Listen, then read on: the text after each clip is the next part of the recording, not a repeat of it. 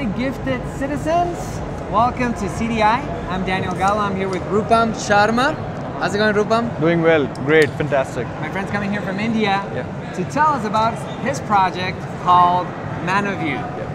Manovue, you were just telling me, you just explained to me, mano in Spanish is hand, and view in French is vue, vista, sight. So it's hand and sight.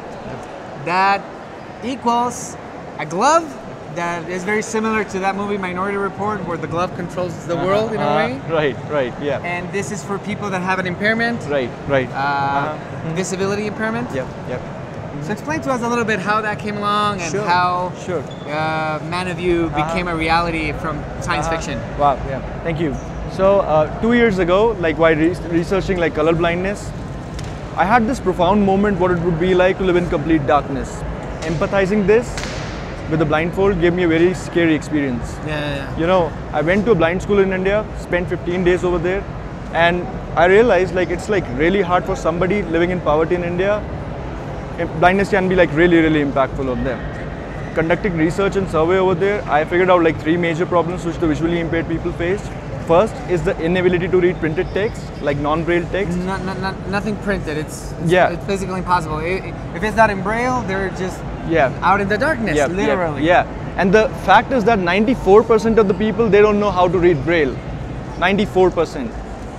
Really? This leads to 85% unemployment. So this is a problem in the community. Most of them, they don't have the skill to even read in their language, which is braille. Agree. So there has been no core innovation in terms of literacy for the visually impaired since the last 200 years.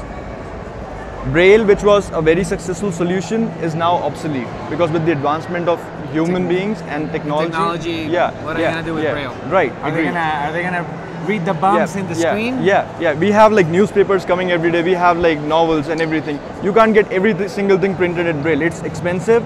It's not like you cannot simply get it in 1 day or like 2 hours. So it's a very difficult thing. And so that that's a big, huge problem. Then how do you decide to attack that problem, to tackle the problem? So this was one of the issues. Second issue was moving from one place to another. Okay. So Daniel, suppose if you want to go from here to the gate, you're going to find like multiple obstacles there. Imagine if you were completely on a blindfold, if you were a blind person, how difficult it would be. Extremely difficult. You probably need an assistant, someone to guide you in a way. A sort of an assistant is actually required to be with you all the time. First, this is the second problem. Third thing is like the smartphones. So whoever built smartphones, like he forgot the visually impaired. Initially we had like phones which had like QWERTY keypads, so you had like markers on key 5. And even on the laptops, you have like F and G key. But whoever built, situate your fingers so they can start typing. For a smartphone, like a person actually needs to touch and type, but for a visually impaired person, since he cannot see, it's like impossible for him. So access to smartphones is another challenge. So I ran the black box in my mind, talked to a lot of people, iterated with them what could be a possible solution. Spent a lot of time ideating this. We finally came up with Manovue. So mano in Spanish means hand and view in French means vision. Manovue is the world's first intelligent personal assisting system for the visually impaired. It is a glove which does 3 simple things. The first, it helps the visually impaired read printed text by simply pointing their finger over the written text.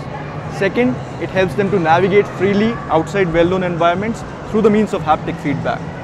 Third, it comes with a mobile phone application that is totally voice controlled. It enables the user to use his phone only by their voice. So it is meant to replace the braille language, the cane, and it opens up the smartphone market to the visually impaired. It brings independence, employment, and empowerment to the visually impaired community. Definitely. I mean, they stop being a marginalized sector of society, and you're bringing up to play around in the workforce, in the marketplace, and everywhere else. Right. And now tell me, how does it work? Like if I'm wearing the glove, let's say I'm visually impaired, I'm wearing the glove. Am I gonna?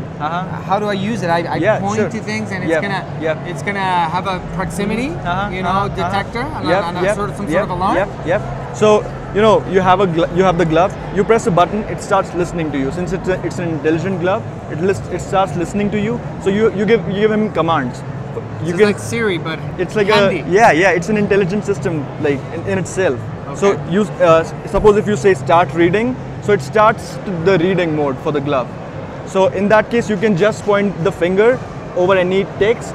It does an OCR, it converts that to speech, and you can actually recognition through analytics. Yeah. And then brings it into voice command. Wow. So there's a picture that is taken, and we have developed our own like algorithms for like image processing in this. So those images are fed into the algorithm. It runs over that, does the processing, and it converts to speech. Wow. Yeah. Wow. Convert to speech. Yeah. Real time. Yeah. Real time. Yeah. Wow. Yeah.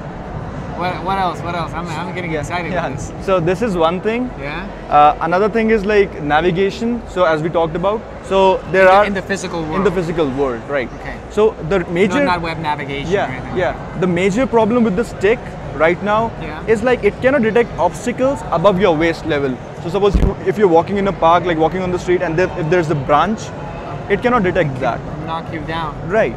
So the why we developed this, the major reason was like to detect not only the obstacles below your waist, even the ones which are above your waist. That's very cool. Yeah, that's very cool. So all you need to do is you need to speak to the glove, like start navigation.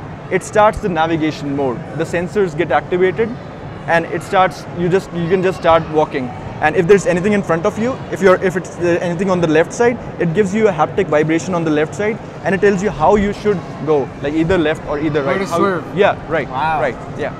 This is the real deal, man. Yeah. You're gonna be changing a lot of lives. Thank you. Yeah. There you have it, Manovue. So, wow. Yeah.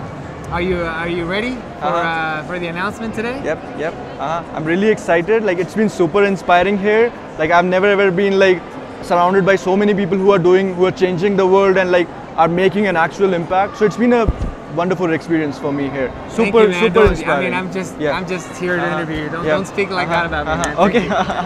No, even you too. Yeah, you're doing a fabulous job. Thank you. Well, keep here.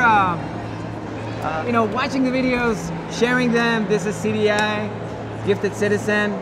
Don't forget to stay tuned for more surprises. Follow him, social media. Those are his. That's his website. That's his. All his big deal, and you'll be hearing about Manovue. Yeah, sure. Thank you.